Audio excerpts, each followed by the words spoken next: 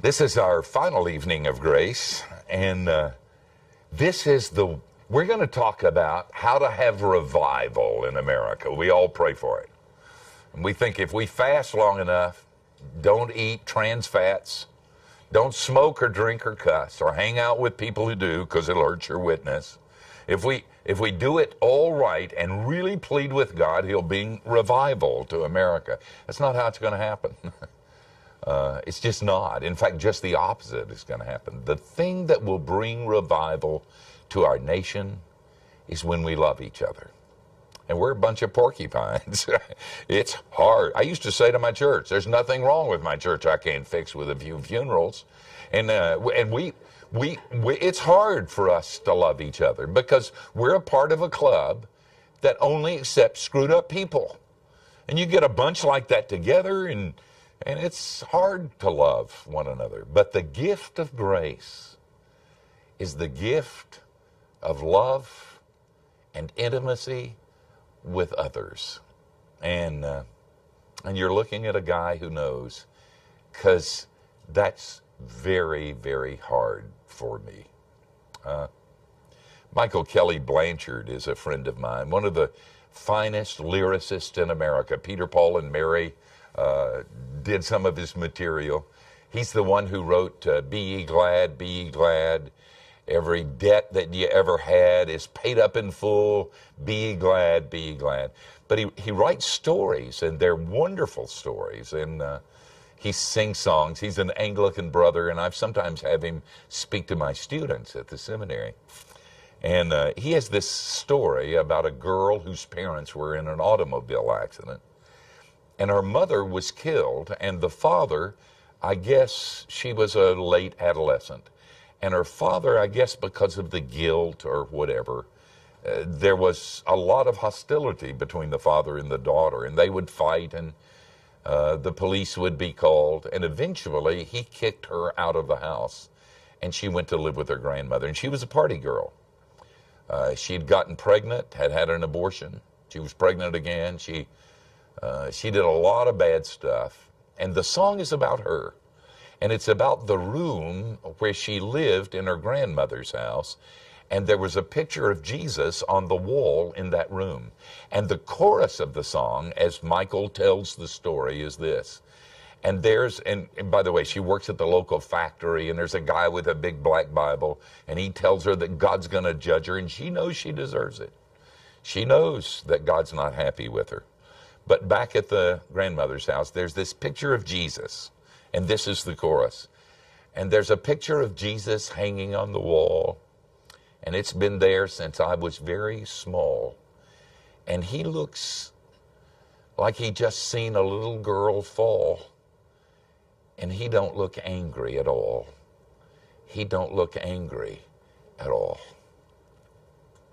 That's the message. If you've been listening during the teaching, I've given you a lot of principles and a lot of biblical exegesis and a lot of doctrine, but it comes down to one statement, and that is that if you belong to Jesus, he's not angry at you, and he will never be angry at you again. When I discovered that, that was wonderful, because I was accepted. I was acceptable before God, and that was so cool. But there's more than that. It is the key to the worship wars.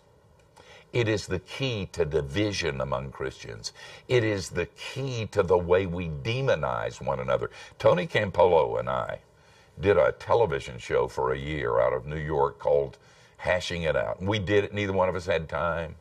And we did it for one reason. Now, by the way, I don't agree with Tony about anything except Jesus.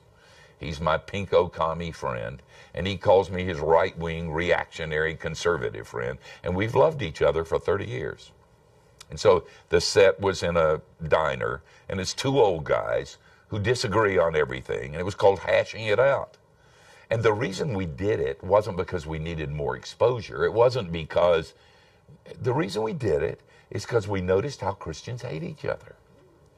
I mean, if you speak in tongues and I don't, you're going to hell. And then we got to be right, and we got to, and so Tony and I decided there were probably not two people in the world that could demonstrate it more, because we do disagree on about everything, but we love each other. And so we decided on that program to demonstrate how you can profoundly disagree with somebody and at the same time love each other. And the interesting thing was, and that was on the Odyssey Network, everywhere I went around the country, people would come up to me and say, hey, I saw that television program with you and Ken Polo. Said, you guys really love each other, don't you? And we really do. You know why? It's because of grace. It's because of what I want to teach you. And I want you to listen very carefully, because I'm an expert. All my life, and I mentioned this the last evening, all my life I felt on the outside. If you're an adult child of an alcoholic, you know what I'm talking about.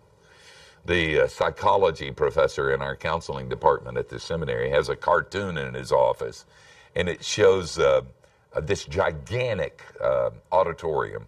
And there's one person sitting on the front row, and if you look close, way back in the corner of this big auditorium, there's one other person. And the caption at the bottom says, the annual convention of children of normal parents. So everybody has their stuff. But I always felt unacceptable.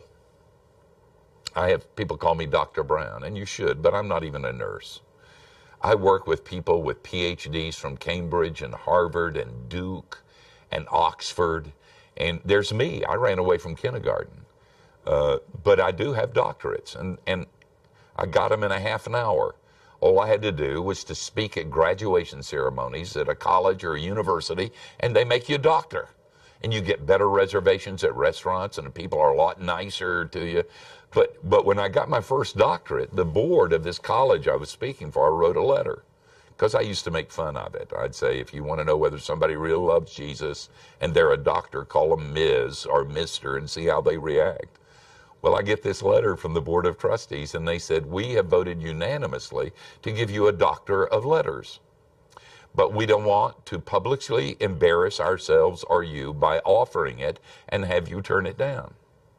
So will you accept it?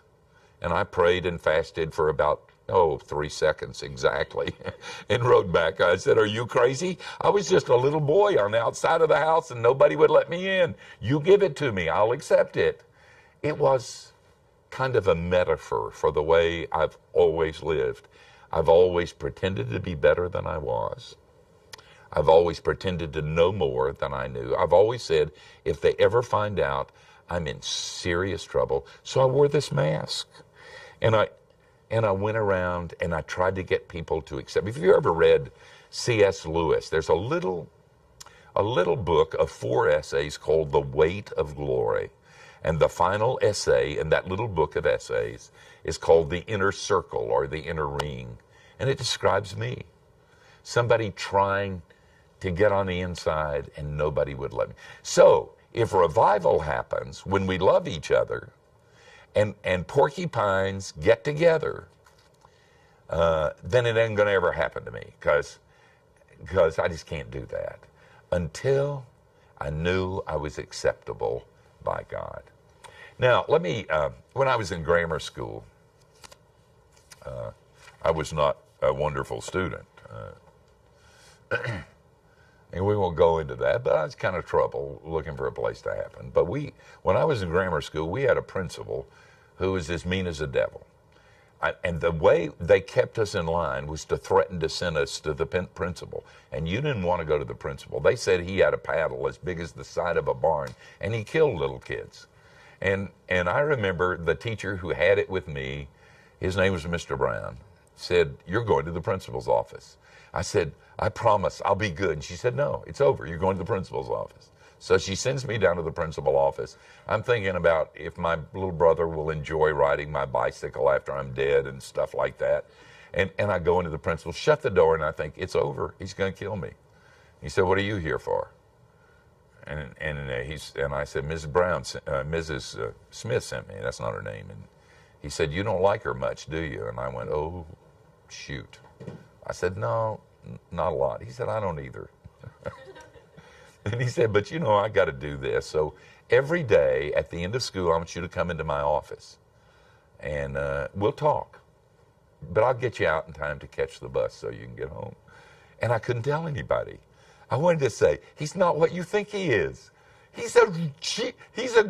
And he doesn't like Mrs. Smith either. He never hit me. He never tried to kill me. We just sit and talk. But I couldn't do that because it would have hurt his rep and would have hurt the whole discipline system of the entire school. But I wanted to tell people, I feel that way about God. They've been lying to us. They told us that God was this child abuser in the sky, and he's not. He really isn't. He likes me a lot. He's very fond of me. And you may not, but he's very fond of me. And that makes all of the difference because it is the gift of God. Let me read you some scripture. This is Galatians 5:22, and then I'm going to read through the 6th verse of the 6th chapter of Galatians. And we're going to plow through some pretty condemning stuff. And if you're neurotic the way I am, when I get to the condemning stuff, you're gonna feel really bad. But stay with me, because God never gives bad news except to prepare the way for the good news. But the fruit, this is Galatians 5:22 through 6:6. Well, I'm not even going to read the bad stuff. I'm going to start at the 6th verse. But the fruit of the Spirit is love, joy, peace, patience, kindness, goodness, faithfulness, gentleness, self-control. Against such things there is no law. And those who belong to Christ Jesus have crucified the flesh with its passions and desires. If we live by the Spirit, let us walk by the Spirit. Let us not become conceited, provoking one another, envying one another. And that's the teaching, and it's the teaching that we've looked at over all these sessions on the evening of grace. Now the practical application that the Apostle Paul gives when he gives us an illustration of what he's just been talking about. In other words, the first part was pedagogical, now it's phenomenological. It's illustrative. This is what I've been talking about. Brothers, parenthetically sisters, if anyone is caught in any transgression, you who are spiritual should restore him in a spirit of gentleness. Keep watch on yourself, lest you too be tempted. Bear one another's burdens, and so fulfill the law of Christ. For if anyone thinks he is something when he's nothing, he deceives himself. But let each one test his own work, and then his reason to boast will be in himself alone and not in his neighbor. For each will have to bear his own load. One who is taught the word must share all good things with he who teaches. I'm not a very touchy person. I'm better. One time, we had a man die in our church who was the founder of the Dolphin magazine. He was a young guy, he was in his 30s. And I went to visit his wife in the hospital, and she hugged me. And then after she hugged me, she started crying, and I thought, oh my, what have I done? And she said, Steve, could I talk to you? Have I done something to offend you? And I said, no, I just don't hug good. I don't know how to do that. And that's not you, that's me. And it's just, well, I was here in California. I'm from Florida, by the way, and we're doing this from California. And I was out here for a conference, and I was on this campus, and this woman came running across the campus and jumped into my arms. And I thought, lady, I never saw you. I don't know who you are. She said, I know. Eddie Waxer told me to do this. He said you hated it. And Eddie's one of the two guys I'm accountable to for 25 years. And then 2 years later, I came back out here to California to go to that same conference. She came running across the campus, and she grabbed me. And then she pushed me back, and she said, you're growing. She said you didn't wince as much as you did the last time. You know, she was right. That was a profound statement. As I could hug people, and I'm a hugger now, and I wasn't, as I can touch people, as I can be honest with them, it's the gift that comes from God's grace. But we're so busy condemning each other. In Oak Ridge, Tennessee, and I'm from the mountains of North Carolina, so far from there. That's where they decide how to blow people up and do atomic stuff. And that little Oak Ridge was a little tiny town. There was a church there. And so when they started putting all the new facilities, the government facilities at Oak Ridge, just piles of people started moving into Oak Ridge. And there was one church, and they all started going to this church. But when it came time for communion, they wouldn't let anybody take communion unless they'd been baptized the way they were baptized, subscribed to the statement of faith the church had, that they had, attended all of the meetings of their church and joined their church. And so the people who were not allowed to take communion just backed out, and pretty soon they started starting other churches. And there's some very exciting churches in Oak Ridge, Tennessee. But that church is not there anymore. You know what it's become? It's become a restaurant.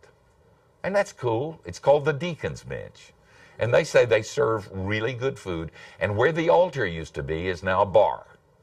Now, I think that's better than that church. And that's an example of why revival only comes when Christians love each other. Okay, enough chit-chat about this. Let me show you. First, I want you to note from the verses that I read to you that grace provides a realistic assessment of human nature. Galatians 6:1a, brothers, if anyone is caught in any transgression. And people are always saying to me, hey, I want to go back to and start a New Testament church. And I want to say, what are you, a fruitcake? They're worse than we are. All they did was fight. They were serial killers in the New Testament. Don't ever misunderstand. Barnabas was jealous of Paul, and Paul was jealous of Barnabas. The only reason we have deacons is because of a church fight. These are not wonderful people. The truth is, this has always been a problem in the church. It was a problem in Galatians, and if you were listening for the first evening of Grace, when I introduced the book of Galatians to you, and some of you weren't listening, and I know your name, if you were listening, then you know that Paul is writing because of the division that's taking place in the book. A lot of the things that Paul writes, for instance, both 1st and 2nd Corinthians are made up of 3 different letters. And a lot of that deals with division and hatred and envy and strife and jealousy that takes place in the church. And so what Paul says, if anybody's caught in a bad situation, in other words, I'm recognizing a reality here. I'm recognizing there are 2 basic anthropological views about human beings. One is that people are basically good with a proclivity for evil. And the other is that people are basically evil with a proclivity for good. Now, your political philosophy, your educational philosophy, your theology, your metaphysics, all of that will take one of those two propositions. For instance, if you're statist, if you believe the state can do it better than the individual, then you believe in the goodness of human beings. But if you're anti-statist, you know the Bible says the heart is deceitful above all things, that power corrupts, that it corrupts absolutely when you get a lot of it. And so the Bible realistically assesses that. There is nothing worse than Christians singing kumbaya to one another and holding hands and tiptoeing through the tulips, pretending that they're nice and the world is nice and the tulips smell good and Jesus loves us and God's in his heaven and all's right with the world. It's not. I hate to be the one to tell you about it, but it's not. It's a bad world. And we're bad people. And the only reason we look better than others is that we know the rules and we can fake it better than they can. People always come to me and say, I know a pagan who's better than you Christians. Duh. Why do you think we're Christian? Because we're having real trouble with this goodness thing. If we weren't having any trouble with it, we'd do something else.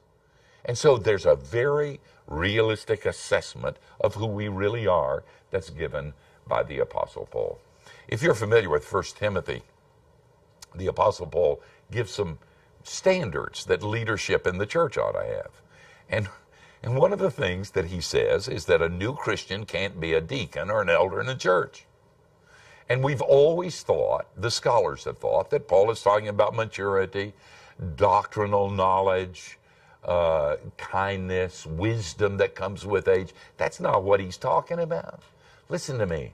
If you like hot dogs, don't watch them being made. If you like the law, don't go to Washington and watch that being made. And if you love the church, don't watch that being made. Paul knew that if you took a new Christian and you put them in leadership, they'd see the truth and they'd become Buddhist. They would revert to something else. And so that's why Paul is talking about that sort of thing. And so the Bible is very realistic. And you can't have fellowship until you realistically assess who you are and who everybody else is. Buddy Green travels with us often. I love Buddy Green. And I don't get anything for this, but if you want some fun music, he's getting well known in bluegrass circles. I mean, some of the big stars in bluegrass think he's the best thing since sliced bread. And he travels with us, and he does our Born Free seminar and our Steve's Front Porch, and he's and we do Grace for the Moment concerts, and I tell stories and he plays songs. And Buddy was invited to go to Promise Keepers, and they wanted him to sing a song of commitment and obedience. And Buddy got out his guitar and he was ready to sing, and then God told him he couldn't sing that. So he went to the leadership, and you don't do this at Promise Keepers, and he said, "That's a lie. I can't sing this song." He said, "That's not what these guys need." He said, "We're not Promise Keepers, we're Promise Breakers." And so all the leadership got in a huddle and they prayed, and God said, "You know, Buddy's right." And so he sang a song of grace. I can't be your friend if we're both wearing masks and pretending to be something that we're not. It's just not going to happen. If I try to hide who I really am for you, we're never going to be friends. It's going to be superficial and shallow, and I'm going to feel on the outside, and you're going to feel on the outside. Paul says, don't do that. If somebody's caught, you who are spiritual, and that doesn't mean self-righteous. It means at this point you ain't committing that sin. You are spiritual, report, but be careful, because you're going to do exactly the same thing. I'll never forget the choir member who was gay and who fell. So I hated it. Everybody knew he's gay, but he was celibate, and he was the best tenor we had in our choir. And he fell, and he didn't just fall a little bit. He was public. Everybody knew he'd fallen. He went back, and it was just awful. Our choir director, who was at that time and a very uptight, straight as an arrow, theological Reformed Calvinist, God bless him, went to Jimmy and said, "Jimmy, everybody knows you screwed it up, so you can't sing in the choir for a while." And Jimmy said, "I know." He said, "I want you to sit on the front row." He said, "But I want you to know I'm going to sit with you. And in 2 or 3 months, once everybody knows, you can sing again." And so this gay guy whom I loved, who had fallen, sat by the straightest, meanest Calvinist you've ever met. And the Calvinist had his arm around him in every worship service of the church. And I thought, we're doing church here. This is what this is all about. And the church bonded, and the church loved, and the church was a place where prostitutes and sinners and wine bibbers could come and find cold water for a thirsty soul. Augustine said, "The church is a whore, but she's my mother." Isn't that awful? I wouldn't say anything like that. That was Augustine, though. He's a church father, so I can quote him. I wouldn't say something like that, but it's true. And if you've been in a church very long, you know that. And you can't be in the inside. We can't be intimate until I tell you who I really am, until you tell me who you really am, who you really are. I'm unshockable. I've been doing this that's why I know you guys. I've heard more confessions than you can imagine. I mean, you just don't know. I know everybody's got secrets. I know you guys. And there's nothing you can say to Jesus that will shock him or cause him to reject you. But listen to me. There's nothing you can tell me that's going to cause me to ever reject you or think less of you. And until we start, there's a man by the name of Gerard who wrote a book called The Transparent Self. Now, it's not in print anymore. It used to be used in medical school and nursing schools. And I don't even know if he was a Christian, but he was a wise person. And he said, what you got to do is you got to trade off pieces of your soul with other people to see if they'll stomp on it. So I'll give you a little bit of my soul, and you give me a little bit of your soul, and we'll see how we handle it. And if I don't kill you with a little bit of the soul that you gave me, you can give me more. And if you don't kill me, I'll give you more. And it's a process. until pretty soon you take the mask off in front of another person, and then intimacy really starts. We don't do much of that in the church. We wear masks. I wear a mask. I'm not preaching at you. I'm cynical. I really am. But I'm more cynical about me than I am about anybody else, and I pretend so much. I have a barber who died recently, and don't make jokes. I know I'm, but I got to have some of it cut occasionally, and I love going to this barber shop. And my barber was an outright pagan. He's just awful, and he thinks his calling in life is to offend me. You know what's hard if you're a Christian and somebody tells you a dirty joke? It's not that. It's when they're funny and you can't laugh. And you're going to hurt you. So he just loved doing that to me, but he loved me and I loved him. Then he got cancer. And I could tell you a whole story. The last time he was out, they brought him to the church where I was teaching, and it was a big church, and they rolled him back in a wheelchair. His girlfriend called him and said, Steve's going to preach. And she said, you want to go to church? And he said, no, I'm not getting out of this bed. And she said, Steve's going to preach. And he said, oh, and he used some words. He said, come and get me, I'll go. And they rolled his wheelchair up in the front row. And he laughed at everything, every joke, and he listened intently, but he didn't know Jesus. And then they took him from the church to the hospital, and I went to the hospital to be with my barber. And I said, Tom, we've laughed and joked. I used to tell him, you ought to run to Jesus. He likes people like you. And he'd say, no, you don't understand, I'm bad. And I said, he likes bad people. But I never could get through. And I said, at the hospital, Tom, you're going to die. And we can't kid around anymore. It's really important that you know Jesus. And I told him.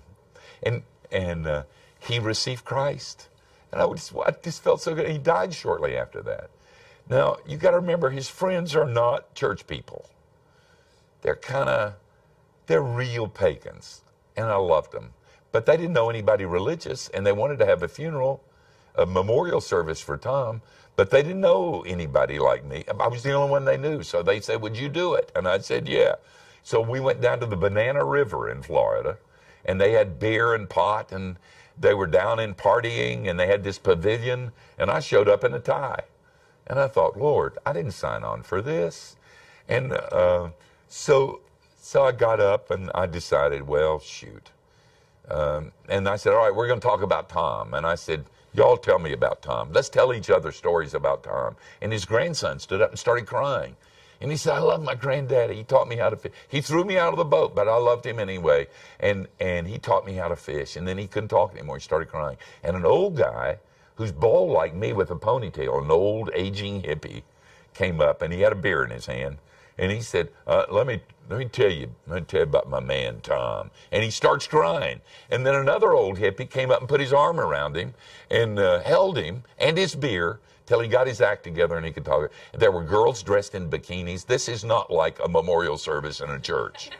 And I'm thinking, when they finish talking about Tom, I'm going to have to say something. So I got up. The first thing I said, there are two things. One is obvious and one isn't. The most obvious thing is that I'm the best dressed person at this thing. And the second thing that you know, too, is that I'm the most religious person here. And I said, now, let me tell you the truth. I am so phony, I cannot stand myself. Sometimes I just want to go away and hide from people. I'm so phony. And let me tell you what I loved about Tom. He wasn't. And Tom's in heaven now. And he's in heaven because Jesus likes people like Tom and people like me. And he'll like you too. And that's when I said, I don't care what you've been smoking. I don't care who you're sleeping with. I don't care who you are or what you've done. You run to Jesus the way Tom did. And he did night before last week because I made sure. Run to him and Jesus will love you. I want you to know, I was their hero. Those people loved this old suit, three-piece, tie preacher who'd come to the Banana River to do a memorial for a drunk. It was so good. We got to do that in church. That was church. And we loved each other. We loved each other because we weren't wearing masks. And so there's a realistic assessment of who we are. Then secondly, let me tell you, let me tell you another story. I got to get back to the propositions and the doctrine, but I just got to tell you this story. I was invited to speak for a place called Camp of the Woods, and I love those people. It's a conference center in upstate New York, and it's made up of the straightest, most obedient, most saintly Christians in America. They go up there every summer, and it's a beautiful place. They got a hotel, and they have this conference room. You stay a week if you're a speaker. You only have to speak 3 times. And then they have concerts at night. But these are just the opposite from the people who were at the Banana River. And so I'm just learning about grace. And I'm sitting on a stool like this, and I'm teaching. It's this kind of auditorium. So when they have an altar call, they just put somebody in the aisle and give them a shove, and they roll down front. And they're all sitting there, all got their Bibles open. And I thought, I was teaching something else, and I decided, I'm going to tell these people the truth. They'll probably kick me out, but shoot, I'm not very comfortable here anyway. So I just closed my notes and put them on the pulpit, and I said, let me tell you some things that I'm dealing with. Can we talk? And I told them about my father and the suicide of my grandfather and the fact that my father didn't have a father, and that affected me, and how I went into bars and how I always fell on and I just went on and on and on, and I'm thinking, oh man, they're going to kill me. And I look out, and people are getting out their handkerchiefs, and they're wiping their eyes. And it was over. This guy came down, and I was standing down, what I always do, talking to people. And this guy that looked like Frankenstein is coming down the aisle in my direction. And I thought, oh my, he's going to kill me. And he walks up to where I am and literally picks me off and he's weeping. And he said, oh, Steve, my father committed suicide. And I've never told anybody that before. And I turned around. This girl was next to me. She said, can we talk, Mr. Brown? I've been sexually abused, and I never told anybody before.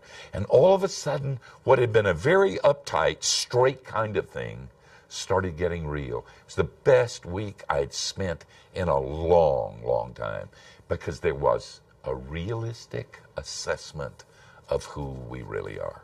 Are you scared? Oh, me too. You have a bad self-image? Oh, me too. You screw it up sometimes? Oh, me too. Now, can we talk? And can we be friends? And then, secondly, I want you to know that grace not only provides a realistic assessment of human nature, but it provides a benevolent manifestation of human compassion. Galatians 6, 1 through 2, brothers, if anyone is caught in any transgression, you who are spiritual should restore him in a spirit of gentleness. Keep watch on yourself, lest you too be tempted. Now, for those of you who are Reformed, who understand the Reformation, you're aware that Reformation teaching is that one of the signs of the church is church discipline, the signs of the true church. And just so you know, I believe that. I don't like the way we do it, but I believe it. I believe that discipline is never for sin. It's always for a lack of repentance. If it were for sin, nobody would be left except me. It's for a lack of repentance. And one time my mother, and she was a Democrat and I'm a Republican, she is very, very strong, never manipulative. She's home with Jesus, straightening God out now. And she taught me how to cuss, and she read Spurgeon in the Bible every morning, taught me how to cuss by mid-afternoon, and I owe her more than I can tell you. But we fought a lot. We fought about politics, and it's just, in fact, my wife used to get tickled when we were watching the Republican or the Democratic conventions together, and we had this rule, we couldn't say anything. So my wife gets tickled, and she said, all y'all do is hump. You go, and it goes back and forth. But between my mother, but we were watching television one night, and she said there was a woman who was suing a church because they publicly revealed her sin, and it was going to go to court, and it publicly humiliated her. And my mother said, that's not right. And I said, Mother, it's in the Bible. She said, oh no, it's not. And I said, oh, yes, it is. I'm a Bible teacher and I know. She said, it's not. God's not that way. It's not in the Bible. I said, yes, it is. I'm ordained and you're not, and I know. And she said, well, show it to me. And I said, well, I don't know exactly, but I'll find it. So I went back to the room, and all night I'm looking for discipline passages in the Scripture. And it's there, but it's just there are only one or two very small passages. And I got to think, and I hate telling my mother I'm wrong. I remember the next morning saying, all right, Mom, it's not there much, but it's there, okay? And I got to thinking, why do we make such a big deal out of it if it's only there a little? Could it be our self-righteousness? Could it be the mask that we're wearing? The need that we have to be right? That if I can point my finger at somebody else, nobody will look at me? Why do we make such a big deal out of it if God doesn't make such a big deal out of it? Let me read something to you because I want to say this exactly the way I wrote it. Compassion is the flower that grows out of the need of those who would show it. And the ancillary to that is when the flower of compassion doesn't grow out of personal need, it's not compassion, it's indifference with a spiritual mask. That's true, by the way. Paul knew it. If you're sure you're right, for God's sake, don't try to correct people who are wrong. If you're sure that you're pure, please, for God's sake, don't correct people who aren't good. Because you see, it takes a drunk to help a drunk. It takes a sinner to help a sinner. You can't show compassion except from a wounded heart. And if you don't have the wounded heart, intimacy, we can't love each other, will never take place.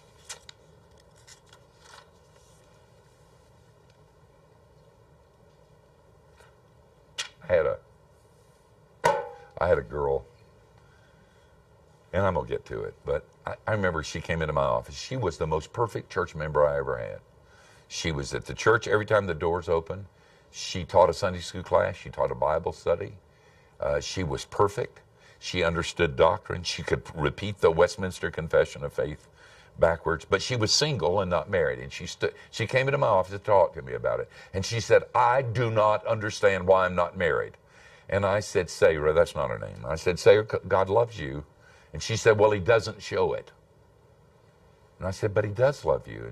And she didn't say it, but you could see it in her eyes. Well, of course he does. I've done everything he said for me to do. She said, I'm out of here. And she got up and walked out and she left the church. She was gone for 7 months. And she did all the stuff she'd been good about. She balanced it out with bad. She slept with her boss. She got drunk. She partied. And then she called up and asked if she could come and talk to me. And she sat across from me and she just wept. And I said, Sarah, God loves you. And she said, how could he love me? I said, he does. And that was the first time that she began to understand. All right, thirdly, grace not only provides a realistic assessment of human nature, a benevolent manifestation of human compassion. And by the way, Sarah became the most compassionate person in our church, and before she had been the most condemning person in our church. And then thirdly, it also provides a pragmatic evaluation of personal adequacy. Galatians 6:3. For if anyone thinks that he is something when he's nothing, he deceives himself. Do you have celebrities where you worship at their altars? You know, somebody who's really teaches good, let me tell you something. If you meet a super Christian, somebody lied to you and you demean yourself. Now, if you say I said this, I'll say you lied. But I saw Billy Graham bite his fingernails one time. I really did. And I've been around Mr. Graham. One time when his mother was dying, and Grady Wilson told me this story. Grady said that when his mother was dying, she would slip out of a coma, and they would sing hymns and read scripture, and then she slipped back into the coma, and the family was all around the deathbed. And one time she came out of the coma and had a horrified look on her face, and then she slipped back into a coma. And Grady said that for weeks, Mr. Graham thought she'd gone before the throne, and God had told her son Billy's sins. That is so cool. He is so childlike, and he's so authentic. And but I've watched him. So if you're worshiping at Billy Graham's altar, stop it. He bites his fingernails, okay? Charles Spurgeon was, do you know he was bipolar? You say, oh no, he was the Prince of Expositors, the greatest teacher of the Bible in the last 300 years. No, he was bipolar. He'd go through periods of depression and couldn't preach for months. You say, wait, don't tell me this.